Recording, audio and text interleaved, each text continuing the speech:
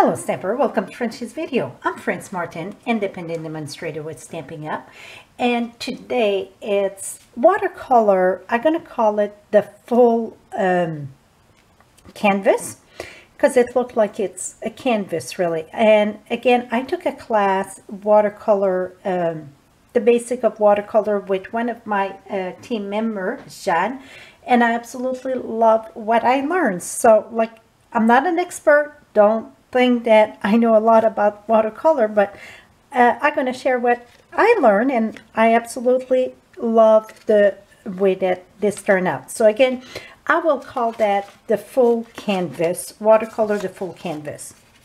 So I'm using a piece of watercolor paper that it's for me, I love watercolor paper when it's a full canvas like that.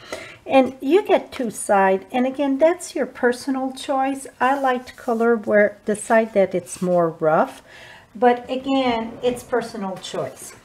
I know that I said many times that I don't like to use my photopolymer on stays-on. Well, I'm gonna go beyond that today, and I'm gonna use it because I really like this flower that it's in the pin it and paint it, and this is going to be retired here, so it's very limited till when you can order it. So visit my blog at frenchiestamps.com. After May 22nd 2017, it is while supplies last, so you want to get there. It's many more that you can get though, like I use some with the birthday blossoms. So any kind of detail, not too detailed, but a bit of detail, outline stamp work great.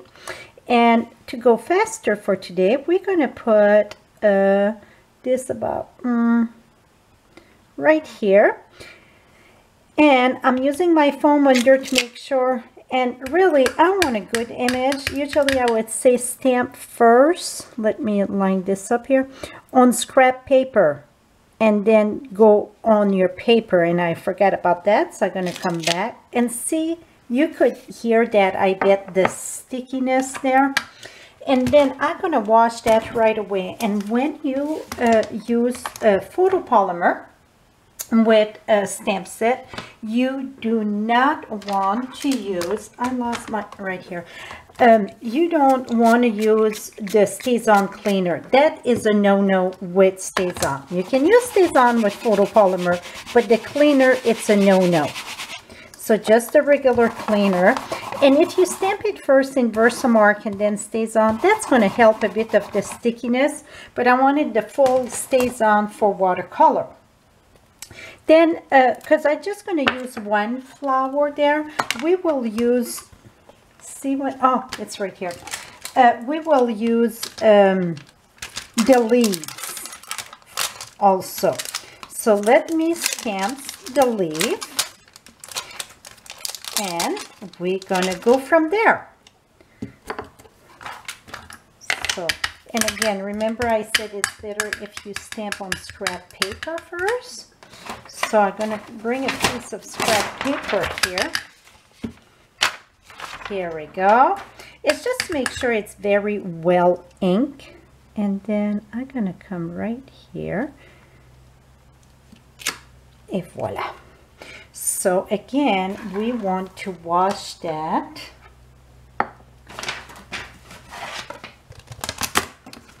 Oops. Where was, here it was. See, it cleaned good. It's just you want to clean it right away. It gets sticky and okay. So now we're going to start watercolor. The best thing you're going to need, it's a napkin or paper towel there, and depends what you want. Like here, I wanted the inside more light, I mean the inside of the petal, and darker here. This one I went, I'm sorry, this one, yeah, I went darker this way. Also this one it's darker in the center. So I'm going to show you both petals. We're going to switch between the petals. I'm going to start with my center. I'm going to use the Daffodil Delight in the center. This is the watercolor pencil from Stampin' Up. I absolutely love the way that they color. I'm just going to follow the outline right now with the Melon Membo. So I'm just going to do the outline a bit with the Melon Membo. And I'm going to be using Melon Membo and Pumpkin Pie. I like those two colors together. They complement each other very well.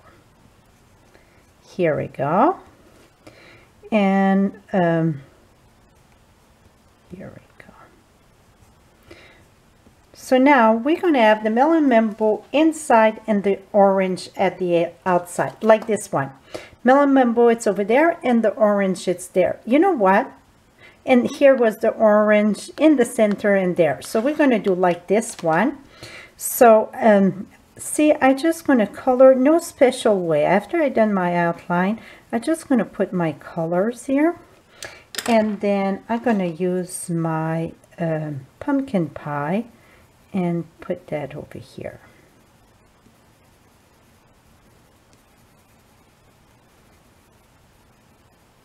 See, I leave some kind of white there. Now you want to make sure that your brush, it's kind of, wet, but when it gets too wet, you want to wipe it off. So if you want to have the petal darker at the end, what you're going to do is start from the center and push your color up. So that way, the dark going to be all at this end. So you see, you're pushing the color up. Now when it gets too wet, you can wipe it there.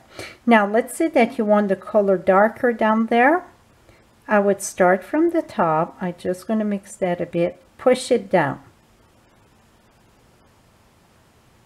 So now I'm just pushing the color down. So you see it is lighter at the top and it get darker because you're pushing the color down. So it depends the look that you want. Now I'm going to leave those two petals like that. It don't matter. Well, it would be better if I follow the same pattern. So now I want the darker at the top. So I'm just pushing the color on top. And keep the color there. See? So we're going to do this quick here. You can fuss with it and whatever, how much time you want to spend. But right now, I don't want to keep you here too long. So let me push. So now I'm wiping some of the color because I had too much of the Melon Membo. So I wanted to take some of that pinkish off there. So I just wipe off and then, so if you want it lighter, you would wipe off the color and then come back. See, now I get that lighter. Here we go. Now for the leaves, this I learned that from my friend Stephanie. The leaves, she always used two colors, and she used a green and a yellow. And if you look at leaf, really you see both of these colors. So I'm going to do my outline in the green here.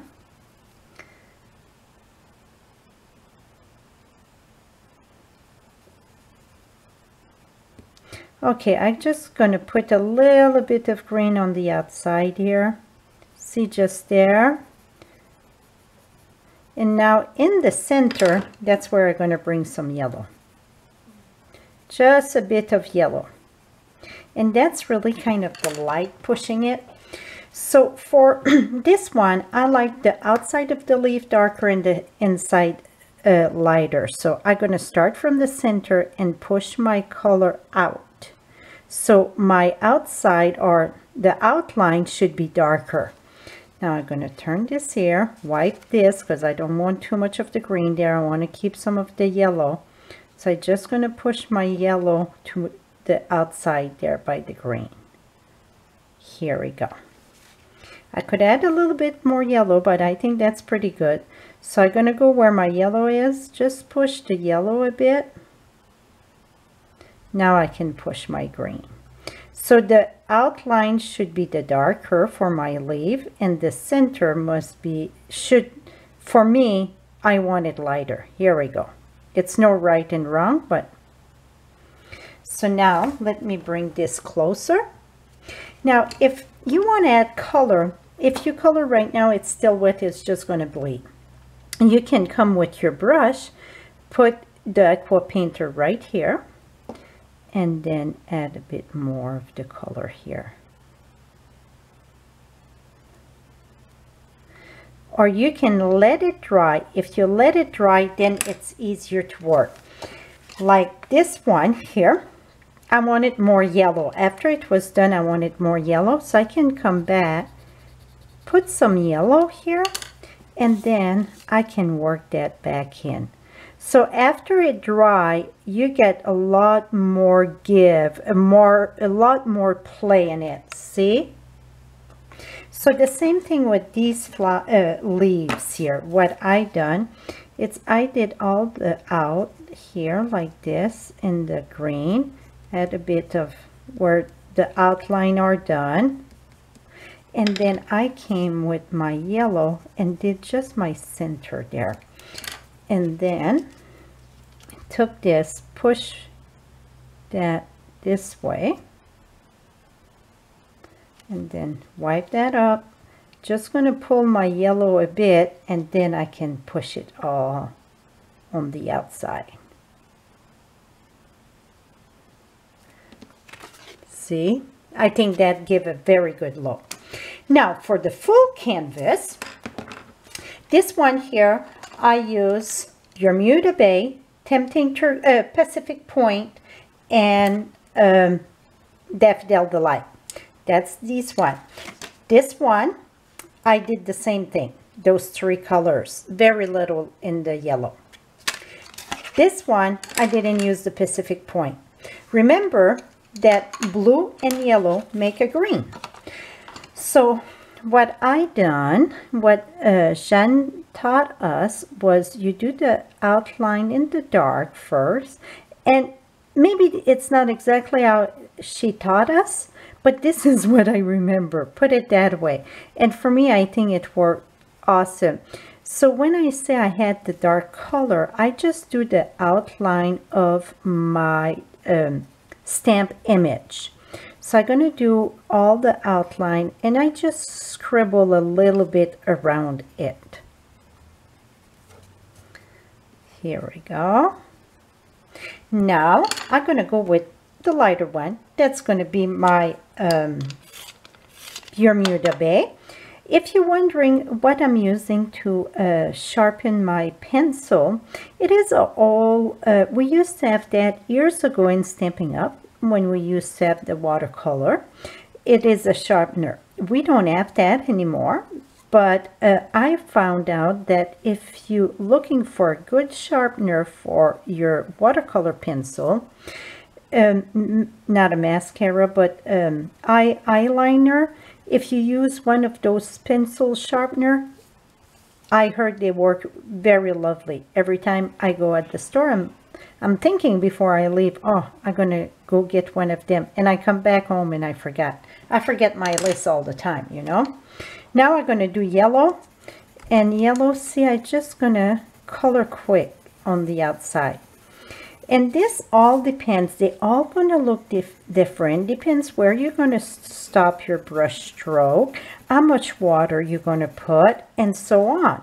So I think even if I would try to do two of the same, it wouldn't happen. Now I'm gonna start with plenty of water. Again, this is an aqua painter, you just fill the barrel with plain O2, just water.